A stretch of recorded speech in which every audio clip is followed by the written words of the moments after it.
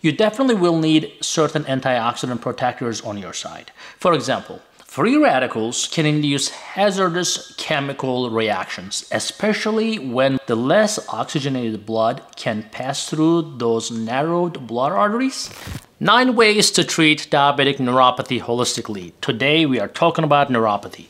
You showed a great interest in diabetic neuropathy symptoms video we did a while back, and today I'm talking about how to treat diabetic neuropathy naturally. Don't worry, I'm not a naturalist or a herbalist. I'm actually a physician trained conventionally, but have a great interest in what nature provides to heal us as well. In my daily practice, I'm an endocrinologist, a diabetes specialist, and a diabetes educator. Today we will cover a lot of things. Each and every one is important, and it could be the missing piece in your neuropathy treatment. I strongly advise you to patiently watch the entire video to maximize your benefit. Remember, knowing a little can be more dangerous than knowing nothing. Also, make sure you put your comments and questions below so we can all learn from each other. Just follow the community guidelines and be respectful to each other. I love seeing your comments, and I actually learn a lot from them too. Let's get started before further ado. Peripheral neuropathy is a disorder that affects your extremities and produces weakness, discomfort, numbness, and most of the time that happens on your hands and feet. I hear that complaint in my diabetes clinic pretty much every day, super often, because diabetic neuropathy can even start at the pre-diabetes stage. So your body and your extremities receive messages from your brain and spinal cord via the peripheral nerves. These messages are disrupted when those nerves are injured due to what we call oxidative stress and inflammation, which could be due to diabetes and some other conditions like alcohol, infection, trauma, or autoimmune damage. This will affect how your body responds to pain, the temperature, and other reactions. So, why would you care about neuropathy treatment or even prevention? Well, peripheral neuropathy symptoms might appear pretty sudden, sometimes gradual over time. It can be very sneaky until it's not. Today's topic, it will be about natural diabetic neuropathy treatments and prevention strategies. So, treatment options differ based on the underlying cause of the problem. Many conventional medical approaches are aimed at reducing pain. Like your doctor may give you Gabapentin or Neurontin, Lyrica, etc. But what I want you to know today is that treating the fundamental cause or the root cause of neuropathy, which is oxidative damage to your nerve cells as a result of diabetes, is just as important as treating the pain, because pain is the end result. So natural remedies can also help the pain while protecting your nerves from further damage. There are different types of nerves, if you remember from my last video on this channel. You have motor nerves that help you move, sensory nerves which help you sense, like the sense of temperature or pain, and autonomic nerves which regulates your autonomous function that happens, you like it or not, just like peeing or pooping or sweating, right?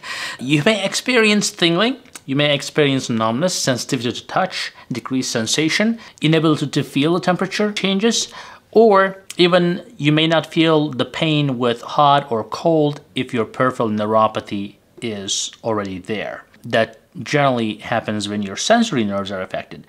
You may also experience loss of reflexes and coordination if your peripheral neuropathy affects your sensory nerves as well. Well, if the nerves of the autonomic nervous system is affected, you may experience symptoms such as nausea, vomiting, we sometimes call this gastroparesis, dizziness while standing or changing positions from sitting or standing, excessive sweating, inability to control bowel or bladder functions, irregular heart rate, difficulty swallowing, etc. are dysfunctions of autonomic nervous system that can still be due to peripheral neuropathy. Now let's talk about the 9 natural treatments.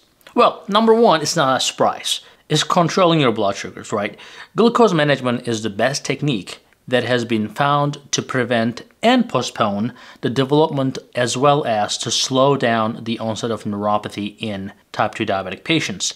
even type 1 too. So this channel is all about helping you understand how you control your blood sugar better. So please watch our videos. Also remember, both high and low blood sugar affects your nerves. So your A1C may be at 6%, but you may still suffer from neuropathy because your blood sugar can still be going anywhere from 50 to 150 or like 2.1 to 11 millimole, etc. So you can see the wide fluctuations in your numbers. It will still affect your nerves. So keeping the numbers at a very stable level is your best friend. Number 2, improve your defense against the damage. Now, sometimes no matter what you do, your body will still produce free radicals, and in the setting of diabetes, it is harder to clean up that damage. You will need that extra help to defend against that nerve damage we call oxidative damage, right? So what is that oxidative damage anyways, you will be asking? Well, a free radical causes oxidative damage. It's a molecule that has an unpaired electron on its atoms. It is because of the presence of that unpaired electron that most free radicals have some of the same properties. So when a free radical is on the run, it needs an electron and an antioxidant that give that molecule the electron, neutralizing it, making it less likely to damage. These antioxidants slow down and stop cell damage, mostly because they can get rid of these free radicals. Normally, there is a good balance between the free radicals and antioxidants for the body to work properly. Well, people who are under oxidative stress, which means that they have too many free radicals in their bodies, can have a lot of health issues, and one of them would be diabetic neuropathy.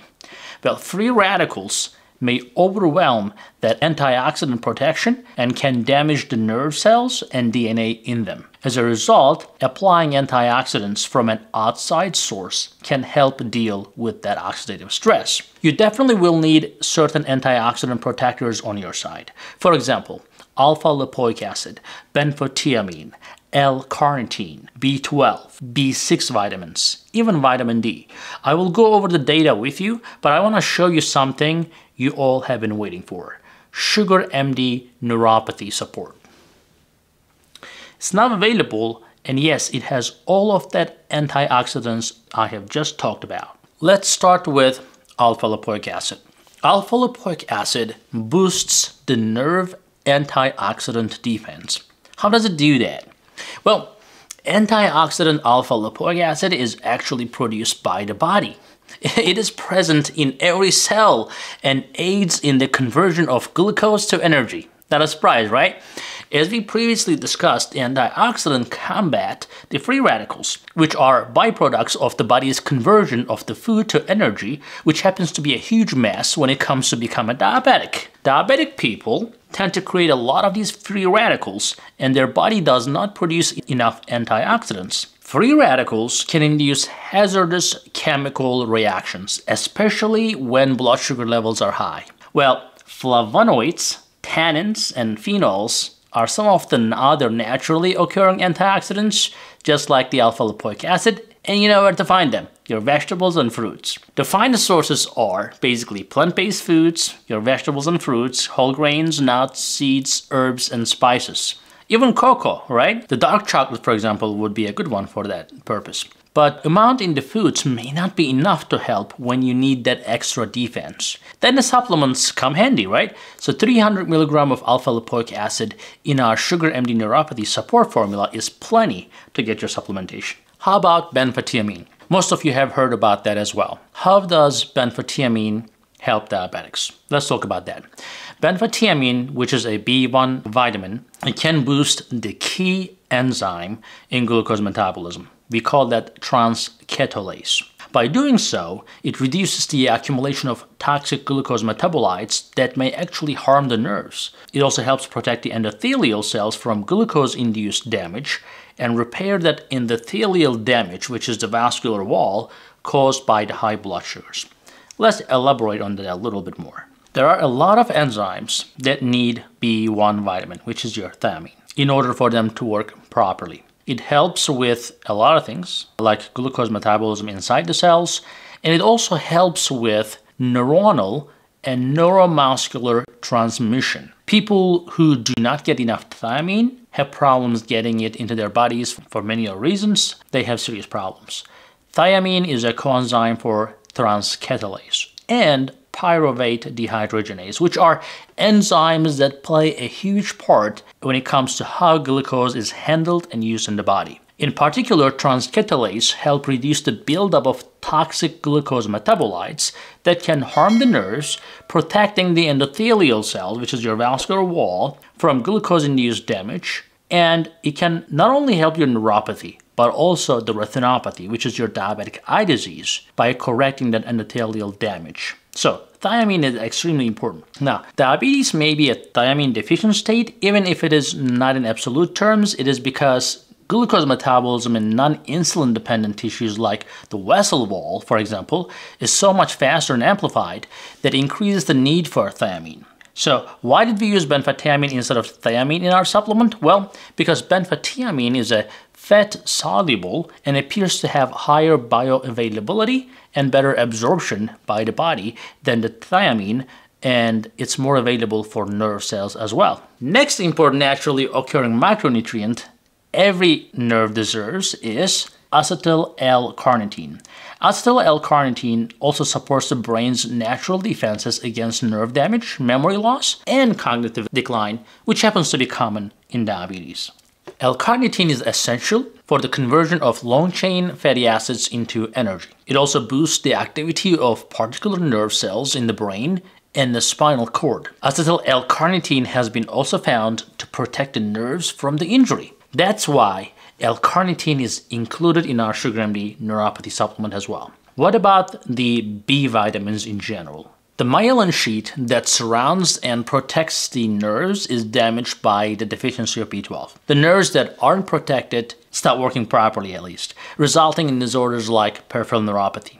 Even a mild B12 shortage can damage the neurological system and the brain's ability to function properly. Patients who take metformin, for example, is at high risk of B12 deficiency because metformin blocks the absorption of B12 to a great degree. Vitamin B6, on the other hand, is known for assisting in the maintenance of the protective covering of the body's nerve endings. And finally, vitamin D has neuroprotective effects that are linked to its effects on avoidance of oxidative nerve injury in a variety of ways. So these are everything we use in our supplement to help you to improve the neuropathy. What else can potentially help you for your neuropathy? Let's talk about a few other things as well. Well, cayenne pepper contains capsaicin, and it's a fiery chemical compound in hot peppers actually, but it is known for its pain relieving qualities. It's been used in topical treatments as well. So you can actually ask a prescription from your doctor when it comes to that if you want to put hot pepper on your legs, which happens to be working sometimes. It reduces the amount of pain sensation supplied to the brain by, basically, deceiving your brain where the pain is coming from. Neuropathy pain can be reduced by including the cayenne pepper in your diet if you don't want to rub it on your skin, or sometimes taking a capsaicin pill as well. Well, capsaicin ointments for the body are also widely available, even over the counter. Although it may cause a burning feeling at first, consistent use will progressively diminish the neuropathy symptoms. To avoid the unpleasant side effects, I would suggest talking to your doctor if you are willing to take that path. Number 4 is working out. Now, how's that going to work? Exercise on a regular basis can help you manage the discomfort and improve your overall health. So basically, when you are physically active and take endurance exercises, your body's pain threshold goes higher. Also, being physically active can help you lower your blood sugar levels, which is number 1 thing that we discussed to help prevent or slow the nerve damage. But also, exercise improves the blood flow to your arms and legs, which is where your nerves are, right? Most of your nerves that are causing the pain. But also, exercise helps with lowering the stress levels, and all of these contribute to the reduction of the discomfort and pain. Well, number 5 on my list is taking a warm bath. Not a hot one, I said warm. Taking a warm bath can be relaxing, and it can also help with the neuropathy pain symptoms actually. The warm water improves the blood circulation throughout the body, reducing the numbness or pain symptoms. If you have peripheral neuropathy and aren't as sensitive to temperature, you have to be really careful about how hot that water is, okay? Number 6, give up smoking. Smoking has a negative impact on your blood circulation. You know that. The less oxygenated blood can pass through those narrowed blood arteries, and peripheral neuropathy can become a greater burden, and numbness can get worse, and pain can get worse if the circulation is not properly maintained. Smoking cessation can assist in alleviating your symptoms in that way. Let this fact sink in and inspire you to make some positive changes if you have not already done so. Number 7, aromatherapy oils. Some essential oils such as chamomile or Roman lavender might actually help the circulation. They also have anti-inflammatory and pain-relieving qualities, which may help with healing as well.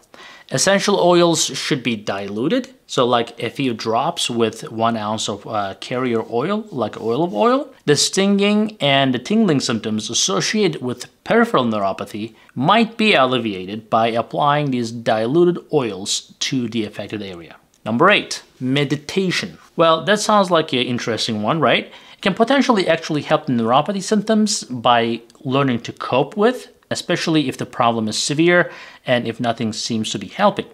It can aid in the reduction of stress and improvement of coping abilities, and the reduction of pain intensity overall can go down. And a non-invasive treatment that gives you more control over your condition, that you can call this maybe mind and body approach. It may or may not work, but it's worth a try. Number 9 is acupuncture. Acupuncture stimulates the body's pressure points. You know, China has used this for centuries, right? It promotes natural healing. This method causes the nervous system to release substances that alter the pain perception and the pain threshold. Acupuncture aids in the body's energy balance, which might also have an impact on your emotional well-being as well. But remember, everyone, remember this. Treatment is far less effective than prevention, just like pretty much any other disease. Maintaining your blood sugar regular at a fairly good levels, taking benfotiamine, alpha-lipoic acid, L-carnitine, B-complex vitamins, your old vitamins and minerals from vegetables and fruits and supplements will help you. Even if you don't have the neuropathy right now, it will help you prevent those problems, so you don't have to do acupuncture, this and that down the road, or taking this high-risk pain medications like Lyrica and Neurontin and so forth. Remember to pay attention to your symptoms. Consider our neuropathy support supplement. The link will be in the description below. And remember all the natural approaches we discussed today when dealing with your neuropathy. I hope you learned something new today. Remember to like, share, and subscribe, and write something in the comment section below. Thank you very much. Feel better. See you later. Hey guys, I hope you're enjoying this channel so far, and I hope you subscribed already. If you didn't, do it. And if you did, watch this video right there. I think that will help you too.